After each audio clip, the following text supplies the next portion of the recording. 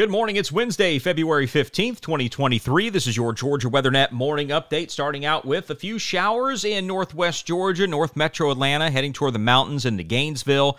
And those showers are going to linger around for the next several hours. That's part of that frontal system. It's kind of stalled out, waiting to be re-energized again, and it will with another frontal boundary moving our way. So we'll talk about that. Let's take a look at the temperatures. We can see there's an indication of another cold front moving in. Warmer temperatures up in the northwest part of the state compared to southeast Georgia. So we kind of have that inverted a little bit. Mid-50s in metro Atlanta, northwest Georgia, then mid to upper 40s in parts of south Georgia. So the warmer air always closer to the front, and that means we have a pretty strong one moving our direction. So we do have a level 1 out of 5 risk of severe weather for Atlanta down to Columbus. That's a darker shade of green.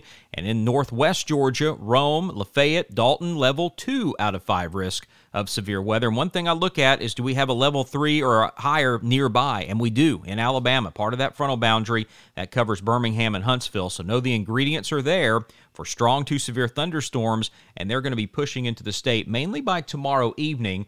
But we're going to watch it start to lose a lot of its energy, and we'll talk about that. Here's our severe weather outlook for Friday. Just the general thunderstorm risk stretching from Augusta down to Valdosta and along the Georgia coastline. So let's time this thing out hour by hour. Looks like this. Those lingering showers continue in northwest Georgia over metro Atlanta, sliding down to the southeast just a bit, so a few light showers from LaGrange to Athens. But it's just going to be a cloudy day with those scattered showers in the northern part of the state.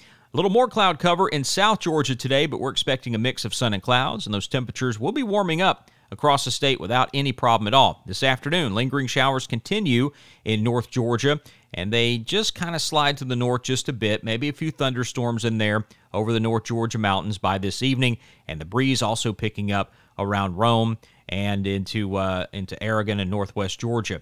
And then moving through the overnight hours, things are fairly quiet in southeast Georgia, still that breeze picking up in the northern part of the state, and then that frontal boundary going to be pushing in those strong to severe thunderstorms possible by tomorrow evening in northwest Georgia. Now watch this just continue to sort of break up and fade out through the overnight hours. Now, I do want you to be weather aware, even in metro Atlanta, Gainesville, Athens, Jefferson. Just be on the lookout for that those thunderstorms embedded here in this line through the overnight hours.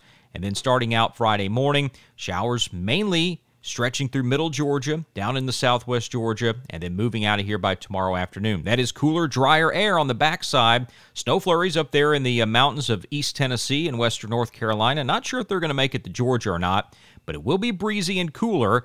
And then Friday evening, also looking like mainly clear skies. Then we head into the weekend. Looks great. High pressure will be locked in, and those temperatures will rebound fairly quickly as well. But it will be a cold one as we get going through Friday night into Saturday morning. That's the latest update from the Georgia WeatherNet. Now your local forecast from northwest Georgia to southeast Georgia.